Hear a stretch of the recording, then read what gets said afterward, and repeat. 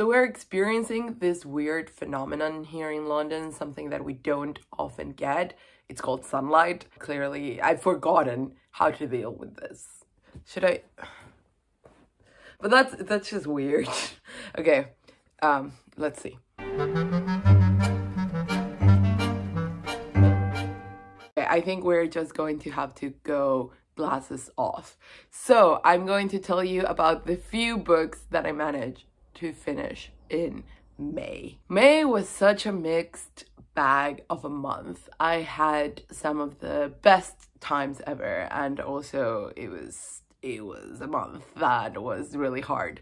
So I didn't read much. However, when I did read, I usually binged books. So overall, the wrap-up is actually not too bad, because I did read a few things that I really loved, but I just missed sitting down and reading a lot. So this June, because it's my birthday, I actually have a few days off, so I have been making more time to sit down and read for like an hour of uninterrupted reading, which has been great already. And because it's Pride Month, I'm reading queer books. I really, really want to make a video recommending at least the trans books that I've read, and also like a TBR of sorts. So if I get the time to do that, I'll do that. I'm trying to do this thing where I don't edit as much, which is funny because this will come right after a cut.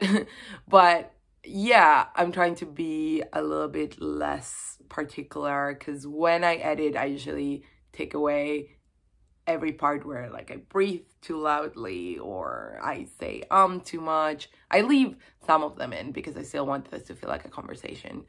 But yeah, it's a whole thing. So I'm trying to be more casual, because last video I did that and it was so much quicker to edit, and I want to keep doing that because I've been getting back into booktube. I've been getting back to watching booktube videos and trying to leave comments, and I just have so many ideas, and yeah, it will be great. I have some backlog books, and then I hope to at some point go back to the book club. So let's talk about the books. First, books that I don't have a physical copy of. Sandy Hook, An American Tragedy and the Battle for Truth by Elizabeth Williamson. I read this for the BookTube Prize, and it was really good. It was better than I expected. I'm not gonna lie, I was a bit jaded at the idea of having to read more on mass shootings and terrible tragedies after having to read the George Floyd book, which was also really good, but quite daunting. However, this book was really good because, like the George Floyd book, took this one terrible instance that really marked a change in the social conversation surrounding this issue, in this case, of course, mass shootings in schools, and used it as a starting point to talk about conspiracy theorists and the fight for truth and misinformation in the internet age. And so it was really well done. I will make a BookTube Prize video just sort of sharing thoughts, talking about my process. I think making individual wrap-ups for the rounds doesn't make a lot of sense anymore, but I do want to like participate in the conversation. So hopefully that'll be up early July. And I didn't sign up for the semifinals, but I think I'm going to try and sign up for the finals if they still need judges. The next one is Death in Her Hands by Ottessa Moshfegh. I did read a physical copy of this. However, it was borrowed, and I sort of picked it up at random while I was at my partner's apartment, and they have, of course, a lot of books. And I was like, oh, let's just pick something that I can sort of finish right away. And I almost finished this that same day, but I had to take it home. It took me 1 or 2 more days, but then I finished it. This was so good. I think it might be my favorite Moshfegh, which is interesting because I know a lot of people don't like it. Basically, this is about a woman who is a bit of a recluse. Not a bit, she's a big recluse. She lives by herself with her dog in like a secluded cabin adjacent to a really small town. One day she's walking in the woods and she finds this note that says, "This is her dead body. I didn't kill her, but there's no body." So she starts trying to investigate, and a lot of people feel really disappointed because they feel like the mystery is never really resolved and that it's a bad detective novel. I just think it's brilliant. It really reminded me, it's like a grimmer, non-satirical version of The Faster I Walk, the Smaller I Am, which is another sort of recluse older woman, paranoid, sort of her imagination running loose, and Death in Her Hands. Like, all the layers are fantastic. The way sort of she gets more and more in her head, I really enjoyed. It's like with Eileen, you see the inner workings of her mind, but it also allows you to see how these might be completely made up, these situations. There is enough interaction with other characters where you understand that, oh, maybe she's misconstruing everything, and that is brilliant. So I really, really enjoyed it. I still don't think I'm obsessed with the writing. I think, for example, Eileen I really loved because I listened to it as an audiobook and the narrator was fantastic. And with this one, I really loved reading it, and I actually would like to reread it. But it does feel like an elongated short story of sorts, but I didn't mind that. So I really, really enjoyed this. It made me want to pick up Lapvona, but or maybe try again with My Year of Rest and Relaxation. The problem is that by definition, My Year of Rest and Relaxation is kind of the opposite from Eileen and Death in Her Hands, which are these hyper intense, super anxious and over analytical protagonists that are also quite old and secluded. I did start My Year of Rest and Relaxation and I DNF'd it because, yeah, the protagonist there is young, in the middle of things, and completely detached, and decides to sort of extricate herself, whereas these other two characters have been extricating themselves but want in. Then we have Daddy Boy by Emerson Whitney, and this is a memoir that is going to be published in the UK by Cypher Press, but it was originally published in the US. And at first, I didn't understand that it was a memoir, just because it has this very surreal, just ethereal, fragmentary nature kind of thing, narrative. And I was pleasantly surprised. It pulled me all the way through all the time. It's about this trans guy who signs up for a storm chaser program, and the program is kind of a bust. And in the meantime, he's reflecting upon growing up and his family situation and his family relationship now with his stepdad in particular, and sort of growing up being excluded from masculinity, but then also having, I think, two brothers, and like with his stepdad, and sort of whether he is or isn't included in that masculinity framework. And then he's also thinking about his life with his wife. I think they do get married, but he's now getting divorced, who was an older woman who is also a dominatrix. And more specifically, they lived an S&M lifestyle. So he was her sub. The reason he feels their relationship went sour was because he started to want things and to want more agency and to become an independent, more in charge of his own life. That all was fascinating. And you think there's a lot going on, and there is, but it's that sort of Maggie Nelson school of paragraph writing that also engages with a lot of other literature, and it's very wise and introspective with these sublime moments of writing about the weather. So if you like nature writing and you also love memoirs and, you know, all of these ideas of masculinity and S&M life, and yeah, there's a lot going on, but it all comes together beautifully. So I really, really recommend it. I really, really loved it, and I would read anything that Emerson Whitney ever publishes, because again, I just really, really liked his prose. Yeah, and I think those are the books that I don't have physical copies of. So let's move to this tiny little graphic novel slash one-off comic book. Structurally, is more comic book. Murder Ballads by Gabe, Paul Reinwand, and Chris Hunt. I got this secondhand at this lovely new-ish book barge in Leeds. I had been to Leeds before, and I had hit all of the bookshops, but this one opened, I think, last November. I was told by the owner, who is this absolutely lovely woman, and the selection there is great. It's small but bigger than it seems, and the curation is mwah. And it has an actually really great selection of secondhand titles. This one was actually really cheap. I'm so glad I picked it up because I read it on the same day. It's about this guy who is obsessed with soul music, and his marriage is going through a crisis because he lost all the money trying to make these records that no one wanted to listen to. And then he discovers a brother duo at a bar, and he's like, this is the best thing I've ever heard.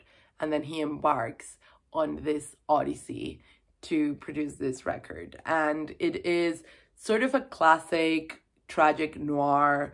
It is so simple and straightforward, yet the commentary on race is quite fascinating, and just the mood, the vibe, the pacing of it, the art really complements the story well. So while it is not life-changing, I will revisit this because it was just a fun time. And it says it has an accompanying soundtrack, but of course the code was missing because this is secondhand. But I think I can give it a Google, a Spotify search, and I might find it. So I definitely want to check that out. It just was a solid read. Another graphic work, this time much sweeter. I love this part by Tillie Walden. This is not my first Tillie Walden. I was about to say my first, but I think it's my first fiction because I read her graphic memoir Spinning, all about her time in figure skating, which was fascinating. I really recommend it.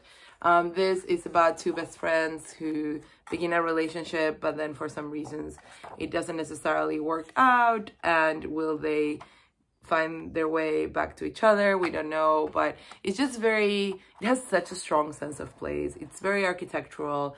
The use of color is fascinating, and it just reflects the stages of young love so well. This is why I love this part, is because they listen to music, so they like the music, but also this part as, you know, the moment where you start falling in love. And it's wonderful. I really recommend it if you want something sweet but not saccharine, something that's really well done, quite delicate. I just really enjoyed it. Yes, it's short, but it's worth your while. Then I have a proof copy here of Lákíríboto by Ayodele, Olofintuade, and I'm sure I didn't pronounce that very well.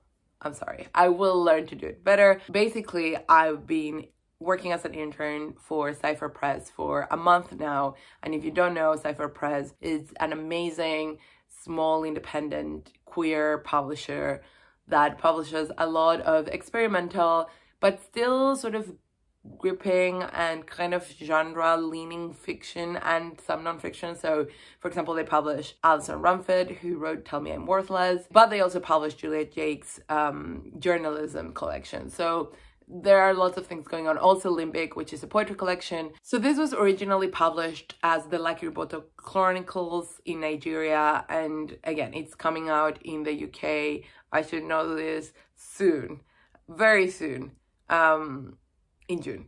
I've been looking at release dates all day yesterday, so it's insane that it's not more firmly cemented in my mind.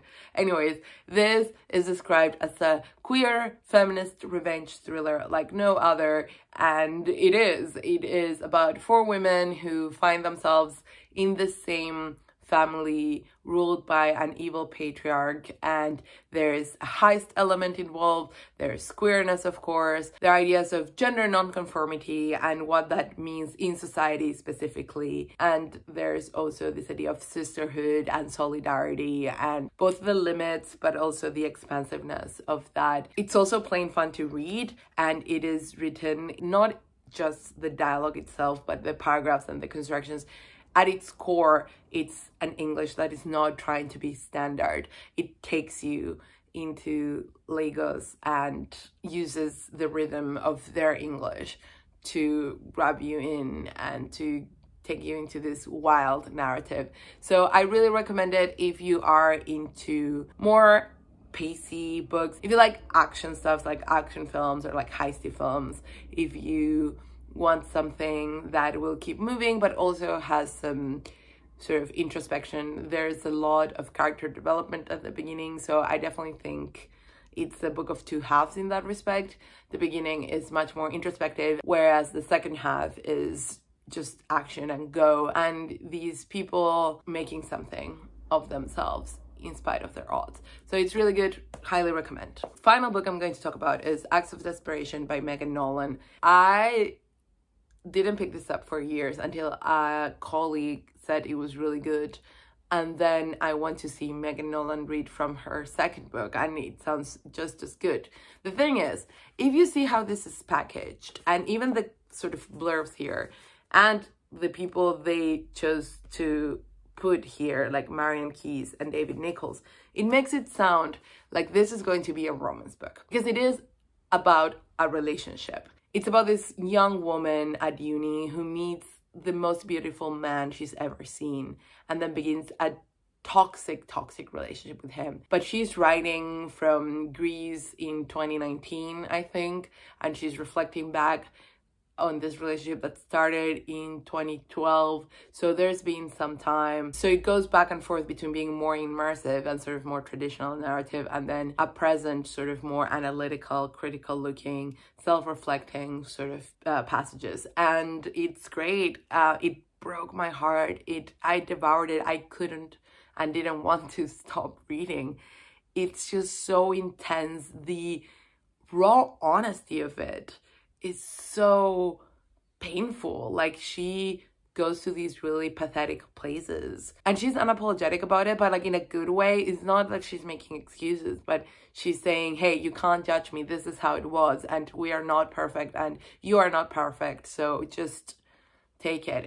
It's also set in Dublin, which was really fun to see. I love Dublin a lot, so some of the reference points, although I haven't spent that much time there, I still got and could feel that sort of sense of place. But yeah, this left a really bitter taste in my mouth, but in a good way. Like, this is what this book wanted to be and was. She definitely explores all the different ways in which people can hurt each other and make each other miserable. I've told a lot of people about this book. I think if you go by the cover and sort of what it suggests, you will be really disappointed, actually, because it's not what it is. It does say it's like a bad relationship, but I don't think it does justice to sort of the literariness of it and the depths of it. I think it does try to make it seem sexier and fluffier, and it does have sex in it, and it is sexy at times, but it's actually quite disgusting as well.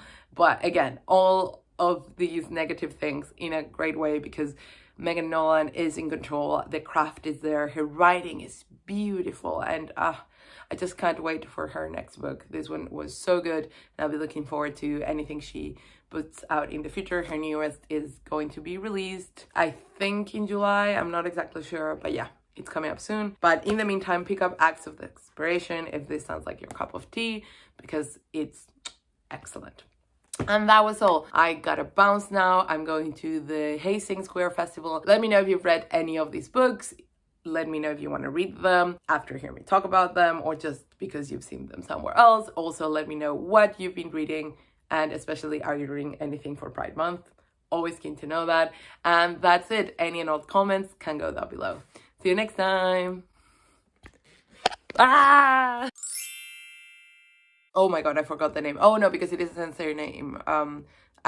Or maybe she did have her name. Anyways, allergies are kicking my sorry. Allergies are kicking my ass this year. Okay, what else do we have? Daddy Boy by Emerson Whitney. This that